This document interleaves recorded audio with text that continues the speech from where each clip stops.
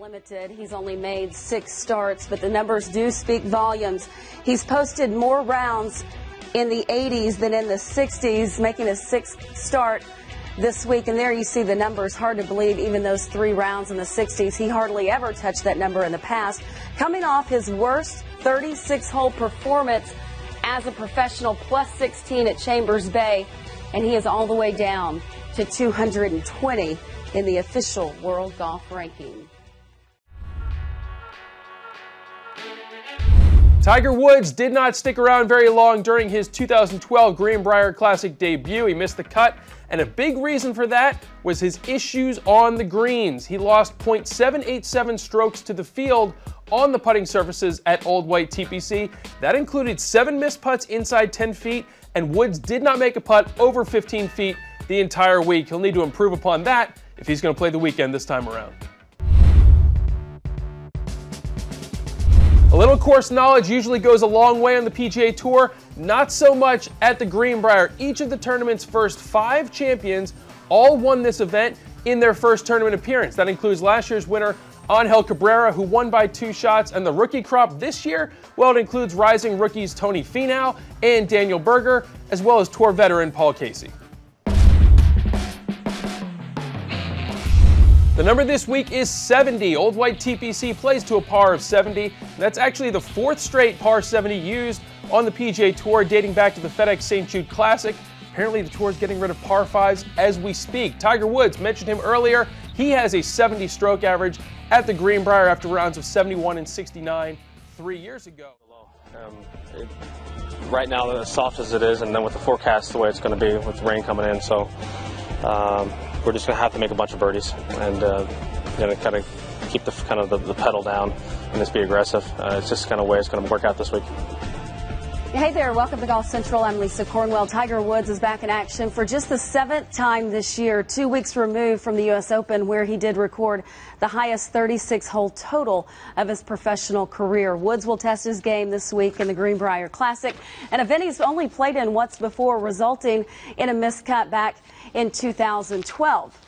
George Savaricas has been on site all day long. He was out there watching the 14-time major champion play in the Pro-Am. George, what did you see from him mentally, and how's the state of his game?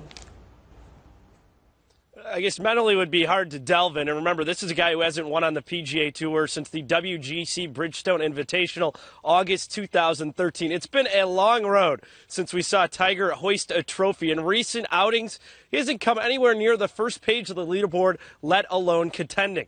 Today, Tiger played in the Pro-Am at the Greenbrier Classic. He looked sharp off the tee, hitting every single fairway on the front nine, in stark contrast to what we saw a couple weeks ago at Chambers Bay, where he was seemingly spraying it all over the place while missing the cut at the U.S. Open. So how's he spent his time since the U.S. Open prepping for the Greenbrier? I didn't touch a club for a while. I took my kids down to Albany, and we're down diving every day in the water, pretty much all day, and just having a nice family vacation down there. And it was nice to be able to have a little summer break with them like that, especially after the way I played. It was nice to get away from golf for a while and just be with my kids. Made some nice progress since the Open. I know it's hard to believe that I wasn't that far at the Open, but I really wasn't. I had a few little, knick-knack, injuries going on there that week, and kind of playing through. And on top of that, playing a golf course that is as interesting as that place was. If you missed a shot, you could look like an absolute idiot there. And then you hit an awful shot and you look like a hero. It's just one of those weird golf courses, and it's, you had to play it well, you had to play it smart. You had to be aggressive and pick your spots, and I wasn't in a position where I was hitting good enough to be able to do that. Tiger, you've been overanalyzed, or analyzed, overanalyzed, psychoanalyzed. How do you handle all that? Well, one, you don't read it. I have to live it. I know what I'm doing out here on the golf course. I know what it feels like, and I know where my game's at and what progress I have or haven't made. And so that's what I'm concerned about. And what Chris and I and one of my buddies, Rob's always around, we know what's going on. We know what the baseline has been shifted, and we know the things, but where things are, currently, and where we need to get to in the future. And early this morning, you could see Tiger Woods surrounded by most of his team on the range here at the Greenbrier, including swing consultant Chris Como. I spoke with Chris. He said he's spending the entire week here at the Greenbrier working with Tiger. So it'll be interesting, and this will be a big week to see if those new habits they're trying to reinforce in Tiger's swing start to take hold, and we see more rounds in the 60s than the 80s. Lisa? George, thank you very much. Before this season, it was almost unthinkable for Woods to post a score in the 80s. That's because in his 19-year professional career, it had only happened once. This season, the total number is now up to 4. 3 of his 16 competitive rounds have been in the 80s. Our Golf Central consultant, Aaron Oberholzer, joins us. Sounds so official. He's going to do some consulting. You know, Aaron, in the past, anything short of a win for Tiger Woods was a disappointment. Yeah. So what are you expecting from him this week? Well, that's why I can't believe I'm going to say what I'm about to say. But for Tiger this week, I've got 4 pretty much easy steps, simple things that he can do to have a successful week. Number 1, the first thing he's got to do, he's got to start finding the fairway, or at least keep it out of the tree line. He's 50% right now, which he hasn't been much higher than that throughout his career, that's for sure. But 50% is not getting it done, but his misses off the fairway are terrible. Number 2, he's got to hit greens. 57% on the year hitting greens in regulation. That's not good. When he was playing his best, he was leading the tour in greens in regulation. 69, 70, 71, all the way up to 74, 75%. His worst year, when they were counting all of it, was obviously was back in 2004 when he was working with Hank Haney. That right there, he averaged 66% of the greens hit there. That was his worst year. You know, the third thing he's got to do is he's got to keep everything simple. He's got to basically, for him, making the cut is a big deal. Making the cut would be a good thing. Obviously, that's what he's got to do to give himself the best chance to finish top 25, which is the 4th thing he's got to do. Top 25 is not that tough. 6 under was top 25 last year. It was 6 under the year before, 8 under and 4 under the 4 previous PGA Tour events held at the Greenbrier. So I think that's manageable, but as you heard him say in the sound, he's got to go low. That's the one thing that scares me. You've got to hit your irons well. You got to play well off the tee and to the greens, in order to go low. Will he make the cut? I do believe he will make the cut. And one little other thing, he's got to stay healthy. Have another week of health. Not always an easy thing Not to always do an in easy this thing. game. See the cast. Yes, exactly. Woods begins his second quest in this event Thursday morning at 8:10 Eastern off number 10. He'll be playing alongside Steve Stricker and David Lingmerth.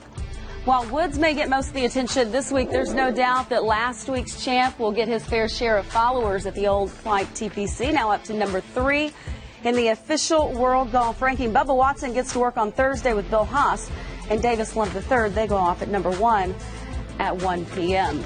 For more on Bubba, we welcome George back to the show. George, Bubba said he played just 3 practice holes on Tuesday because of fatigue, but he seems to know this place pretty well, right, to get into contention.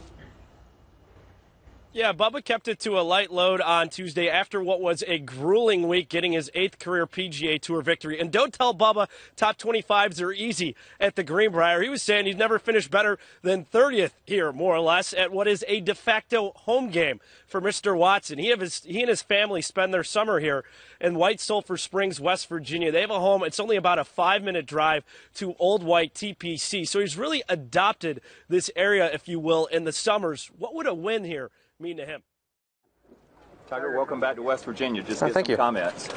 Yeah, course is in great shape right now. It's a little bit on the soft side, obviously, with all the rain, but boy, it's in really healthy shape. We're gonna start picking up towards the end, though. But it was a great day. How do you feel about coming back? I mean, it's first, second time back. Yeah, it's my first time back since last time I missed the cut here. So looking for a little better playing, and the golf course, I said, the golf course is in great shape. The greens are a little bit faster than they were last time we played, and I expect the scores to be very low, very low. Aside from the greens, any other noticeable differences? No, it's exactly the same. You know, they haven't done anything different or differently. It's playing about the same temperature. So the only thing that's different is the greens were just a little bit quicker. Will there anything be different about your approach this week? Well, we're going to have to go low. Right now, as soft as it is, and then with the forecast the way it's going to be with the rain coming in, so we're just going to have to make a bunch of birdies and kind of keep the kind of the pedal down and just be aggressive. It's just kind of way it's going to work out this week. In the 2 weeks since you played, do you feel like it's kind of further for you? Yeah, we made a little bit of progress since the last time I played. Obviously, it's not really saying much, but I'm looking forward to tomorrow. I'm really looking forward to competing again and get out here and playing. Tiger, at the U.S. Open, we talked about short-term pain for long-term gain. But if you continue to struggle with this recent form, how committed are you to continue to play out here in a public environment? Well, I've done this before. You know, I've gone through the stretches like this. If you look at what I did through, the end of '97, all of '98, it wasn't very good. I had some top 10s in there, but I wasn't really contending to win tournaments. I was trying to make cuts, but eventually, '99 turned out okay, and so did 2000. But you were disappointed enough earlier this year to go away from it. Do you feel differently about this current stretch? No, not at all. I fixed my short game, so that's all solid now. Tiger, how much time did you take off after the U.S. Open? What did you do with the stretch? I didn't touch a club for a while. I took my kids down to Albany, and we're down diving every day in the water, pretty much all day, and just having a nice family vacation down there. And it was nice to be able to have a little summer break with them like that, especially after the way I played. It was nice to get away from golf for a while and just be with my kids. So what do you do to relax?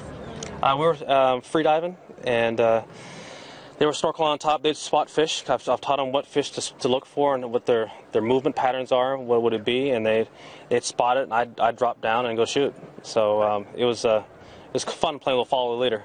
Are you playing pain-free now? Yes, I am. Oh, that's good Yeah, news, isn't it? yeah, it is really, really good news. Tiger, in the past, have you found that maybe putting the clubs away for a little bit has helped your game going forward? Sometimes it does, sometimes it doesn't. If I've got a certain pattern that I feel that is good, then it's good to take a break off. But if I don't have a pattern that's good, or I'm not close to, turning the hump, then I can't afford to take a break. I've got to continue practicing and make sure that's solid. And I remember, there's a lot of times I've taken breaks. Yeah, I've been able to take long breaks because I've had my game dialed in, or I've been close to turning it around, so I can afford to do it.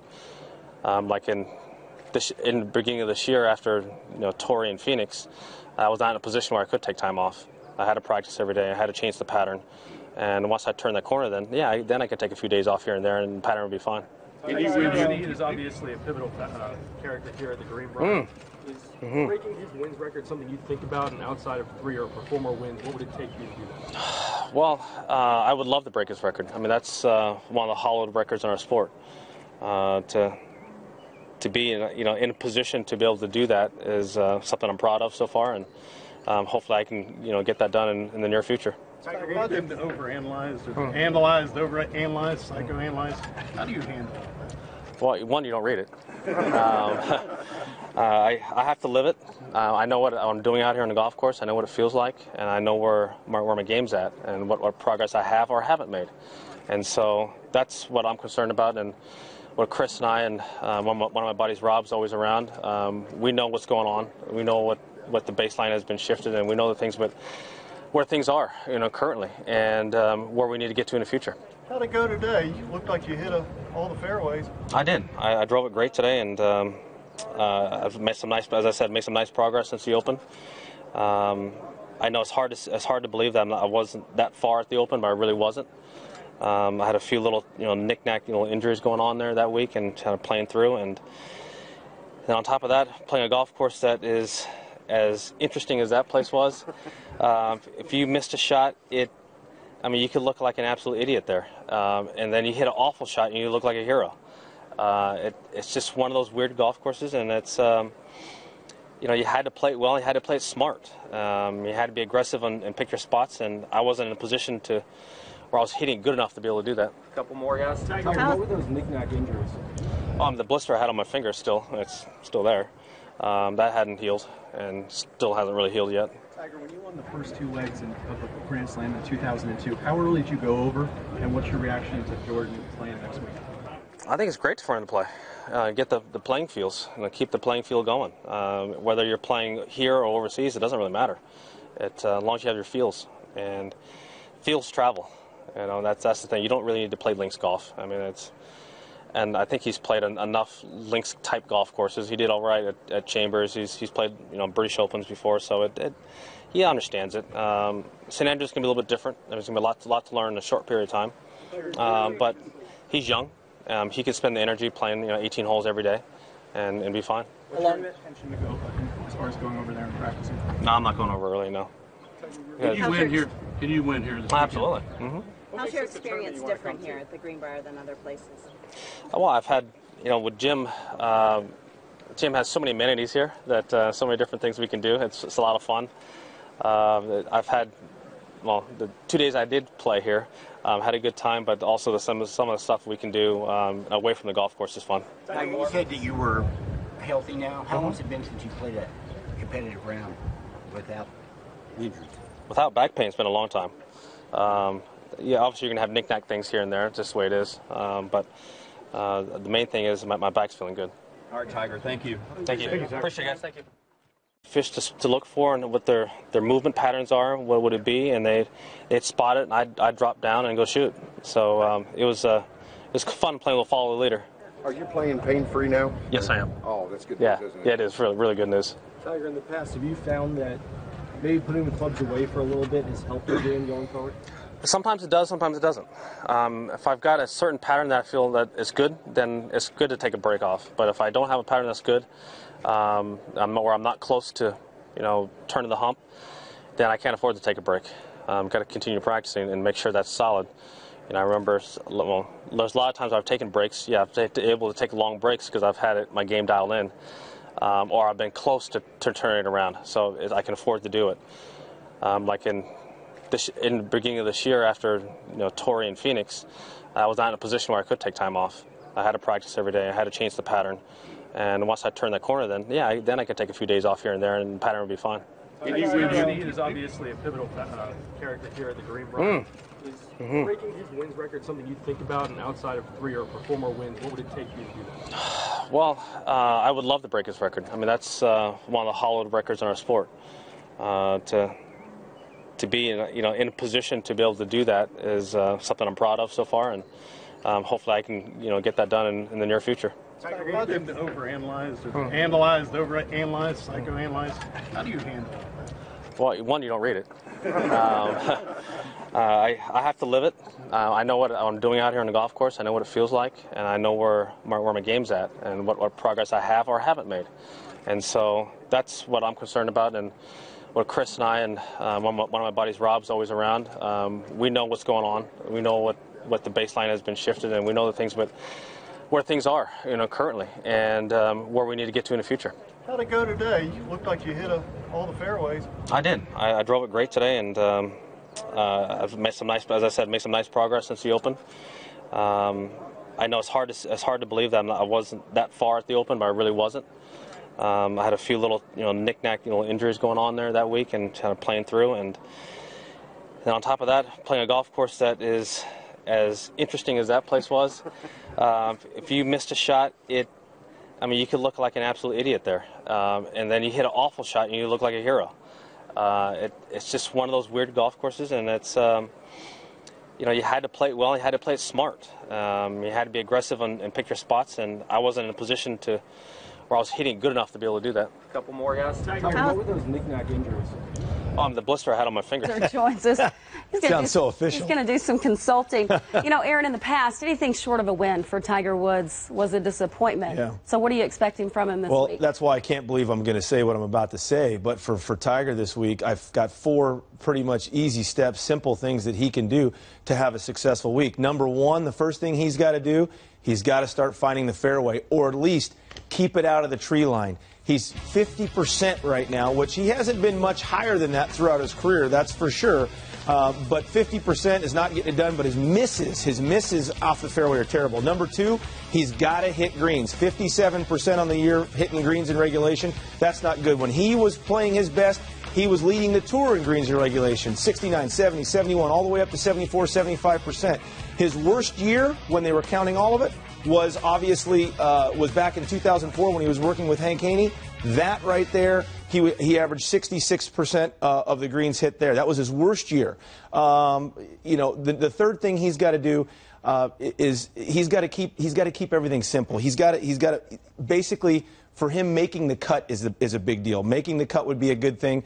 Obviously, that's what he's got to do to give himself the best chance to finish top 25, which is the fourth thing he's got to do. Top 25 is not that tough. 6 under was top 25 last year.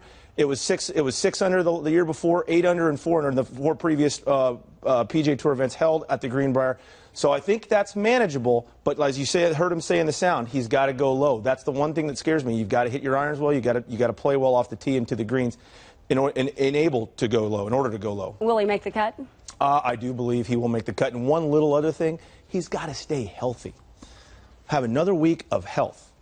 Not always an easy thing Not to always do an in easy this thing. game. See the cast. Yes, exactly. Woods begins his second quest in this event Thursday morning at 8:10 Eastern off number 10. He'll be playing alongside Steve Stricker and David Lingmerth. While Woods may get most of the attention this week, there's no doubt that last week's champ will get his fair share of followers at the Old Flight TPC, now up to number 3 in the official World Golf Ranking. Bubba Watson gets to work on Thursday with Bill Haas and Davis Love III. They go off at number 1 at 1 p.m. For more on Bubba, we welcome George back to the show. George, Bubba said he played just 3 practice holes on Tuesday because of fatigue, but he seems to know this place pretty well, right, to get into contention. Yeah, Bubba kept it to a light load on Tuesday after what was a grueling week, getting his 8th career PGA Tour victory. And don't tell Bubba top 25s are easy at the Greenbrier. He was saying he's never finished better than 30th here, more or less, at what is a de facto home game for Mr. Watson. He and his family spend their summer here in White Sulphur Springs, West Virginia. They have a home. It's only about a 5-minute drive to Old White TPC. So he's really adopted this area, if you will, in the summers. What would a win here mean to him? Tiger, welcome back to West Virginia. Just get thank some you. comments. Yeah, course is in great shape right now. It's a little bit on the soft side, obviously, with all the rain, but boy, it's in really healthy shape. We're going to start picking up towards the end, though, but it was a great day.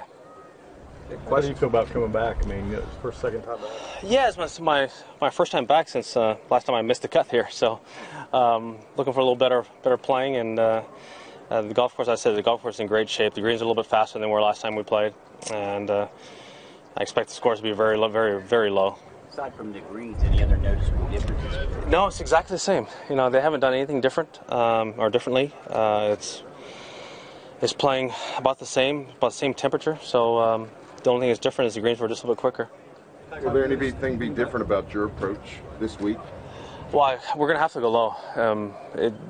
Right now, as soft as it is, and then with the forecast the way it's going to be with the rain coming in, so we're just going to have to make a bunch of birdies and kind of keep the pedal down and just be aggressive. It's just kind of way it's going to work out this week. Tiger, in the 2 weeks since you played, do you feel like it's kind of further for you? Yeah, we made a little bit of progress since the last time I played. Obviously, it's not really saying much, but I'm looking forward to tomorrow. I'm really looking forward to competing again and get out here and playing. Tiger, at the U.S. Open, you talked about short-term pain for long-term gain. But if you continue to struggle with this recent form, how committed are you to continue to play out here in a public environment? Well, I've done this before. You know, I've gone through the stretches like this.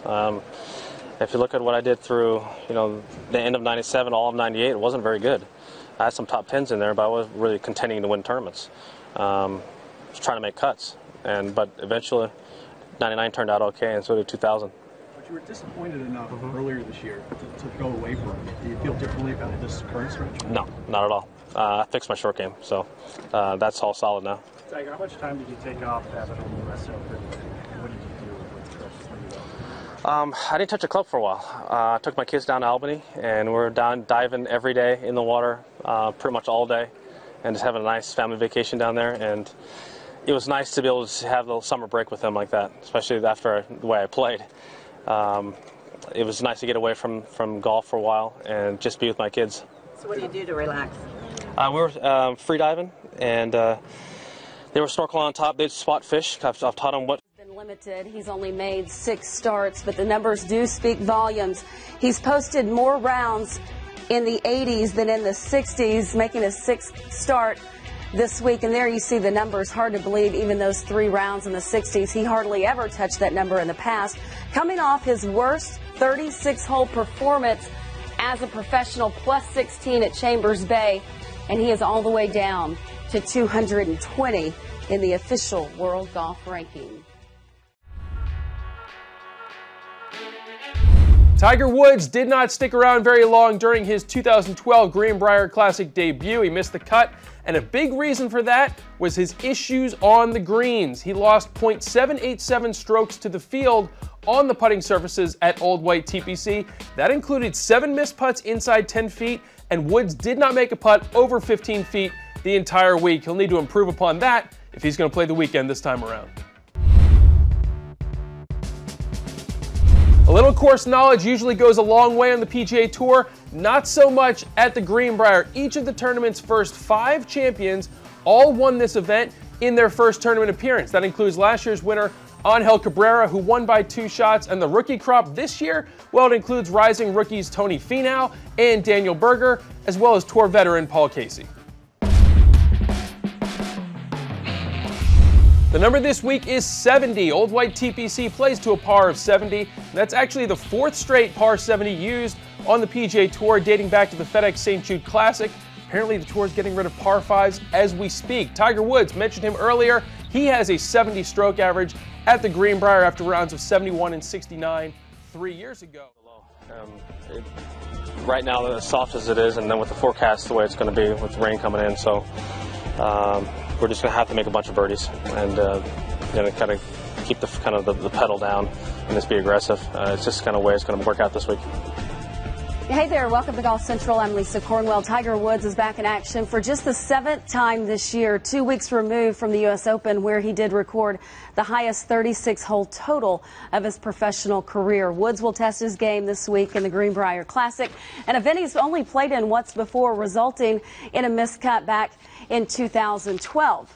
George Savaricas has been on site all day long. He was out there watching the 14-time major champion play in the Pro-Am. George, what did you see from him mentally, and how's the state of his game? I guess mentally would be hard to delve in. And remember, this is a guy who hasn't won on the PGA Tour since the WGC Bridgestone Invitational, August 2013. It's been a long road since we saw Tiger hoist a trophy. In recent outings, he hasn't come anywhere near the first page of the leaderboard, let alone contending. Today, Tiger played in the Pro-Am at the Greenbrier Classic. He looked sharp off the tee, hitting every single fairway on the front nine, in stark contrast to what we saw a couple weeks ago at Chambers Bay, where he's seemingly spraying it all over the place while missing the cut at the U.S. Open. So how's he spent his time since the U.S. Open prepping for the Greenbrier? I didn't touch a club for a while. I took my kids down to Albany, and we're down diving every day in the water, pretty much all day, and just having a nice family vacation down there. And it was nice to be able to have a little summer break with them like that, especially after the way I played. It was nice to get away from golf for a while and just be with my kids. Made some nice progress since the Open. I know it's hard to believe that I wasn't that far at the Open, but I really wasn't. I had a few little, knick-knack, injuries going on there that week, and kind of playing through. And on top of that, playing a golf course that is as interesting as that place was. If you missed a shot, you could look like an absolute idiot there. And then you hit an awful shot, and you look like a hero. It's just one of those weird golf courses, and it's you had to play it well, you had to play it smart. You had to be aggressive and pick your spots, and I wasn't in a position where I was hitting good enough to be able to do that. Tiger, you've been overanalyzed, or analyzed, overanalyzed, psychoanalyzed. How do you handle all that? Well, one, you don't read it. I have to live it. I know what I'm doing out here on the golf course. I know what it feels like, and I know where my game's at and what progress I have or haven't made. And so that's what I'm concerned about. And what Chris and I and one of my buddies, Rob's always around, we know what's going on. We know what the baseline has been shifted, and we know the things, but where things are, currently, and where we need to get to in the future. And early this morning, you could see Tiger Woods surrounded by most of his team on the range here at the Greenbrier, including swing consultant Chris Como. I spoke with Chris. He said he's spending the entire week here at the Greenbrier working with Tiger. So it'll be interesting, and this will be a big week, to see if those new habits they're trying to reinforce in Tiger's swing start to take hold, and we see more rounds in the 60s than the 80s. Lisa?